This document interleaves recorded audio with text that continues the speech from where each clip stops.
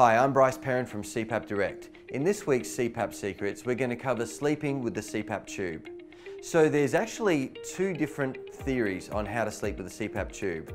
There's a tube up technique and a tube down technique. I personally use the tube down technique, which means that the tube is down along the body.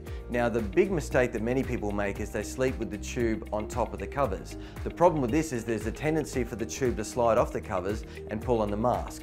This can cause mask irritation and an irritated partner as well. I personally have the CPAP machine on the floor next to the bed. The tube comes up at hip level and I lie on my side and cuddle the tube. The key is that the tube is under the covers with me, so it's not going to get in the way. I can move from side to back to side to back without any problems at all and any disturbance. The other technique is the tube up technique.